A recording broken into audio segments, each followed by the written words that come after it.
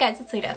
So I finally got caught up on Game of Thrones last night. I was a couple of weeks behind for a while on the newest season. I just wanted to discuss a couple of things about the series. So first off, I wanted to discuss house sigils and mottos, because I think that some of the mottos are kind of not very accurate. So we'll start out with the Lannisters. House Lannister. Fuck your sister, get money.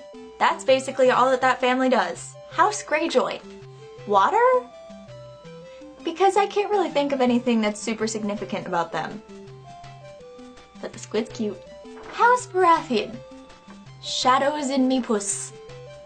Yep, and that should make sense if you've seen the series. Just a reminder, Melisandre, that really hot red-headed chick, a shadow came out of her twat. It crawled out of there. So that's what that means. House Stark. Big fucking wolves. Because those wolves are fucking big. And at last, my favorite one, House Targaryen. Yeah, but I have dragons. Speaking of Daenerys Targaryen, I think she's going to be the one that comes out on top in the end. Part of it, I think, is because everybody she comes across is way too busy thinking about screwing her that she screws them first. In Soviet Russia, Khaleesi fucks you! Also, in the beginning of her storyline, she basically took a mammoth to bed, that being Khal Drogo. Have you seen the size of that guy? He is massive. And also considering there was that one scene where he kinda went in through the back door, I have no idea how she was able to even remotely comfortably sit for a month.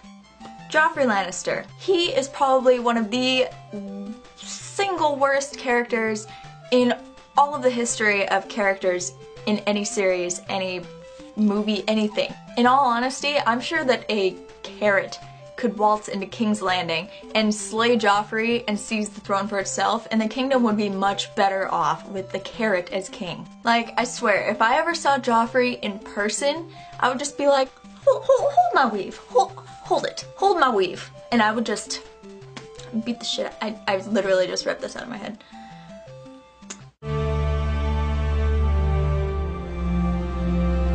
One storyline that I really love is Theon Greyjoy's. My favorite thing about his storyline is that every time I see him, he's getting tortured in some way. I really can't stand it. Now, Jon Snow knows nothing. As for Arya Stark, I feel like she's one of the most badass characters in the entire series. I feel like when she was born, she came out of the womb holding a three-handed weapon.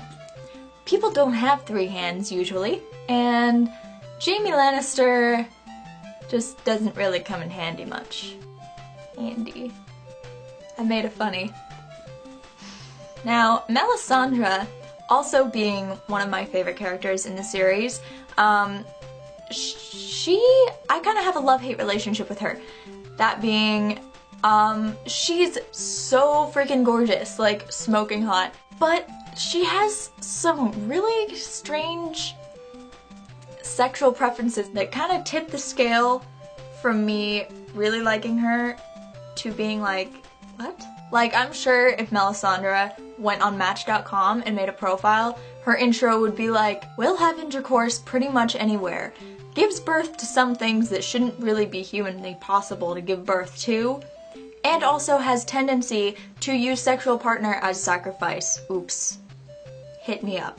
And Cersei Lannister, who is just a royal bitch, literally. I feel like she is basically the Regina George of Game of Thrones. She gets her way, but she screws everybody over. It's like how when you're watching Mean Girls, you respect Regina George, but at the same time you really hate her. But all in all, I can say that my favorite character in the entire series is probably Daenerys Targaryen. She's just so cool. So guys, I hope you enjoyed this discussion about Game of Thrones. Maybe I'll do more once I see more of the series. Depending on what happens from this point forward, I think that there's gonna be some pretty interesting stuff happening, considering some really crazy stuff happened in these last couple episodes. Alright, I love you guys and I will see you again soon, and also I will see some of you at Vlogger Fair this weekend in Seattle. So that'll be fun. Alright, I love you guys. And I'll see you guys later. Bye!